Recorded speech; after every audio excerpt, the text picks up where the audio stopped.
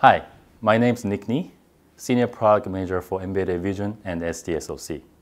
Today, we're very excited to announce reVISION Stack, which is a software-defined development flow for embedded vision.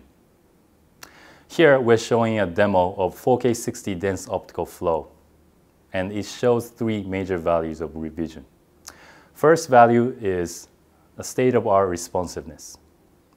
4K 60 Dense Optical Flow is something unmatched by our competition. Indeed, it shows over 100x speed up over embedded GPUs and SoCs.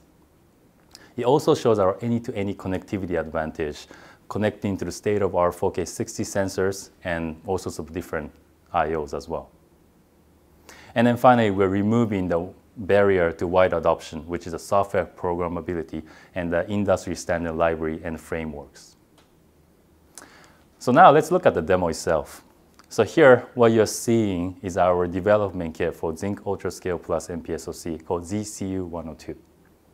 And the setup we have here is a MIPI sensor connecting to the 4K 60 Sony IMX274.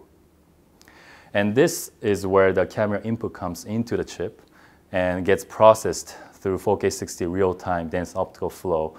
And the output goes out straight to the HDMI at the 4K 60 rate.